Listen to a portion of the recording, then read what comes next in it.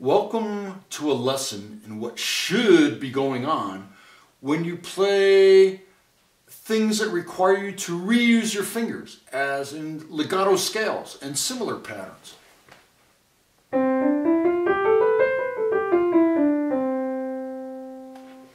Let's go!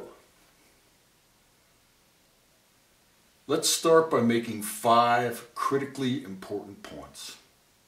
Number 1.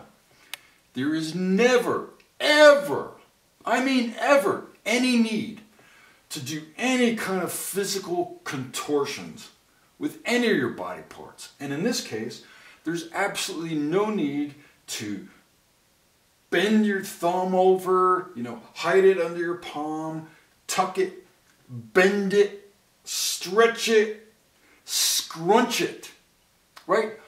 Boo! If you do any of these things, you're going to look and sound like a robot, and you're going to learn to hate music. Boo!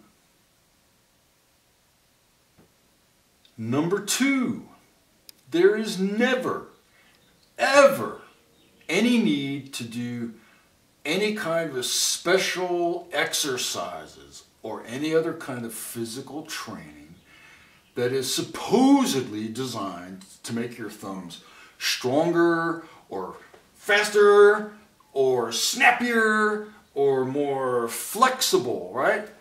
So you never need to do stuff like this.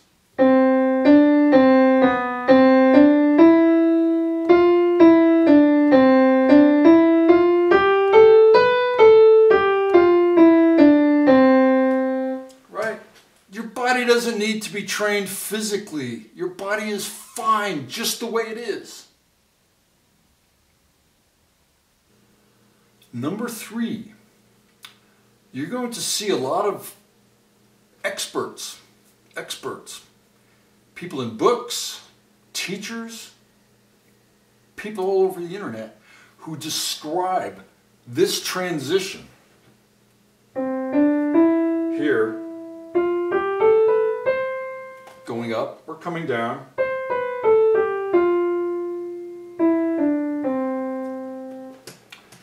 as a thumb something.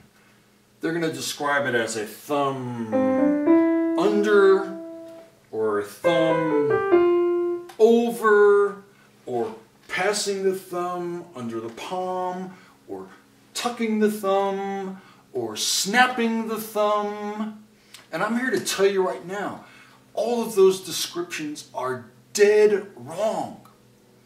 And they're misleading. They're misleading because they all suggest that it's your thumbs that are doing all the work. Well, I'm here to tell you right now, your thumbs are not doing the work. No, no, no.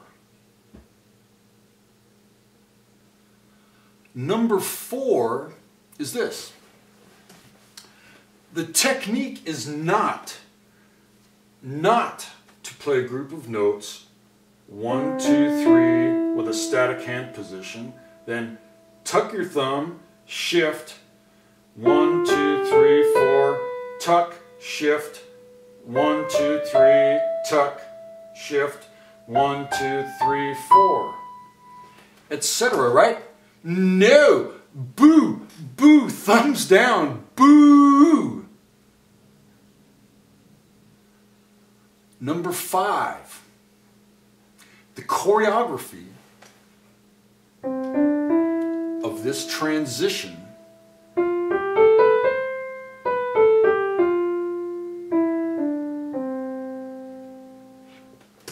is a lot simpler than you think. It's not some complicated maneuver that requires special training that can only be mastered after years and years of physical practice. No, no, no, boo! We can do better. So what is really going on when we play these transitions the right way? Transition, going up, now transition coming down.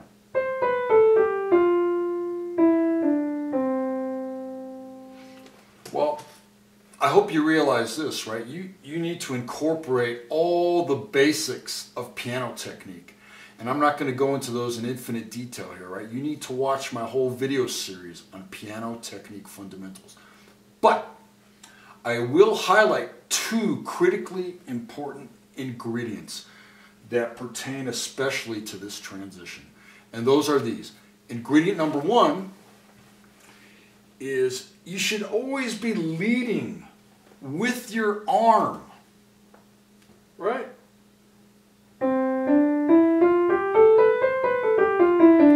Whether you're going up or down, you're leading with your arm.